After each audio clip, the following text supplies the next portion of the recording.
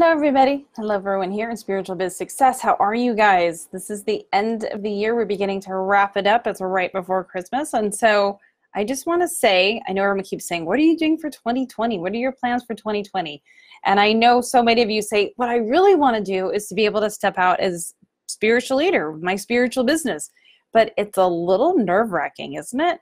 To be able to step fully out. It's like that coming out of the spiritual closet makes everything like a little nervous. We begin to wonder, what will our family say?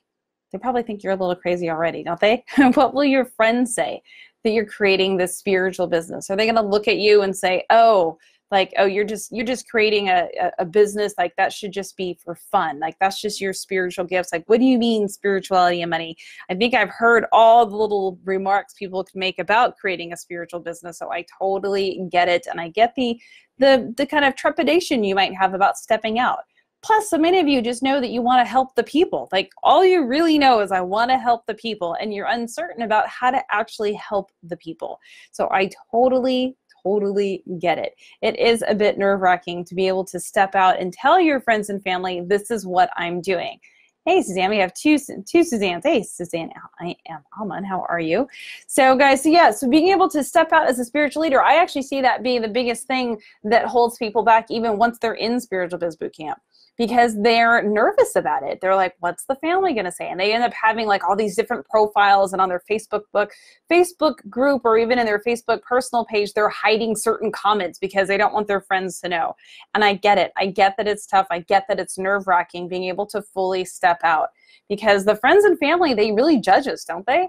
They start to look and they make faces. They tell you it's not going to work. You can't make money with your spiritual gifts. Like, what are you thinking? Stick to having a real job. How many times have our friends and family told us that? Oh, you don't have a real job. You're trying to create a spiritual business. And it makes us nervous. And if you are brand new at this, I can totally see why that would be holding you back. But here's the thing. You have a gift that needs to be out there. You have a gift that you really were given by Source. And it is your duty, because you actually received this gift before you came in. You actually made an agreement before you came into this dimension that you were going to use that gift. So it's actually a duty that you have to be able to step out as a spiritual leader and be able to shift consciousness on this planet.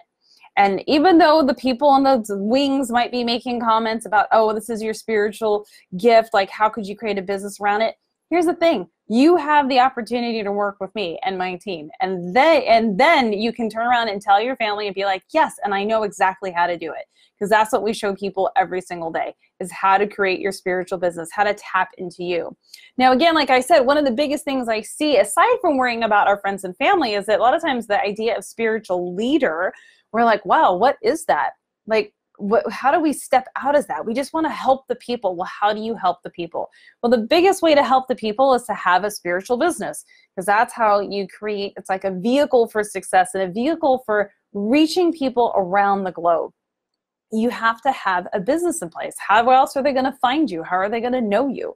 So being able to step out with that business, again, I totally get it's nerve-wracking, but that one little final hurdle is that a lot of times people are afraid to step out as that leader. There's a sense of responsibility that comes with stepping out as a spiritual leader. I totally get it. People look at you, want to know what's going on, checking the vibration that you're holding. I totally get it. And that seems to be a big piece that has people like wobbling for the step out. So what I've done is I've created something called Spiritual Biz Leadership. And it's for the people who are not ready for boot camp, who are just trying to figure out their gifts and just know they want to help the people. And it's a 6-month program. I'm going to put a link in here next week so you guys can start to peruse what it is, but it'll get you everything that you need to really get your confidence up so that you can step out as a spiritual leader. And it's kind of like your prep before boot camp. So it's all the things you need to know before getting into boot camp. And it's also very much about, being able to master your vibration around money. Because if you don't have your vibration around money mastered, then you're having an issue being a spiritual leader, because money is just energy. And when you're not in flow, that's when the money stops. You got to look around and figure out what's going on. But when you get in flow, that's your full connection with Source. And that means abundance shows up for you. So all of these things are keeping a lot of you from stepping out as a spiritual leader. And I totally get it. I see it in people that even come into boot camp.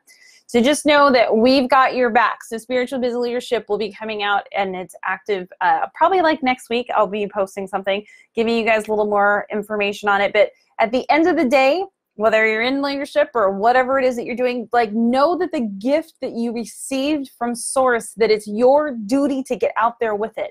You have to get over the fears and stop looking at the 3D reality and thinking, I can't do it, because we know you can. I know you can do it. I've seen so many people do it already. It's amazing to watch.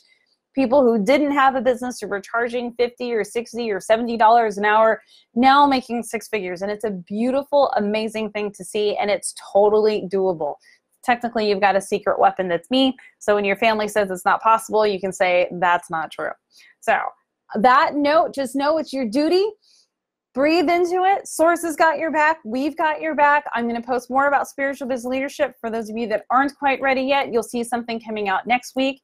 And be ready to really step into that 2020 is a completely different year than 2019, in the fact that you are now stepping into your power, stepping into your role as a spiritual leader, and being able to truly help people around the world.